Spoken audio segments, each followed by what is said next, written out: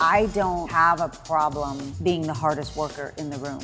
When I'm doubted, I think that's probably when I shine the most, is because I have something to prove and I'm gonna prove it. One challenge that I can't believe women are still facing is the lack of access to resources and capital to build our companies. In 2022, less than 2% of women-founded companies received VC funding.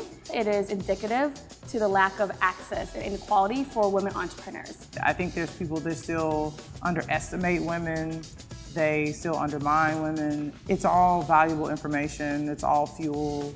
I think whatever you resist persists. So I just try not to resist anything. I embrace it all and hope that it's all helpful in the long run. My co-founder and I, Shivani, we set out to change the face of construction. It never even occurred to us that we couldn't build innovative technology that could bore utility tunnels through all geologies. It didn't even occur to us. Tequila is the #1 spirit for women. We are the ones drinking tequila. Yet if you look at every ad, it's a man on a motorcycle, and a man smoking a cigarette, and a man in a cowboy hat. And you're like, that's not me, but I like that product.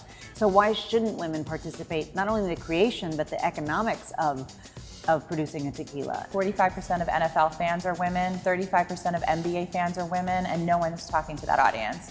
So we're really focused on creating inclusive content and creating content and opportunities so that women are empowered to not only know about the sports, but to have skin in the game. We want there to be open doors for people that ordinarily aren't welcomed by the industry or think that the industry, doesn't have a place for them. So I think for us, growth is really internal. It's really about how are we growing as human beings in order for the company to grow exponentially as well. Maintaining that confidence to continue building my company really comes down to investing in myself. Setting boundaries, to daily rituals of self-care, to surrounding yourself with mentors and advisors and other founders who can help generate more abundance. I love how Eva Longoria calls out the gentrification of tequila. A lot of her story and her mission really resonated with me. We're building companies and building brands and building products that are truly rooted in cultural integrity. Jamie is, like me, taking on a very male-dominated industry. She's also trying to change the face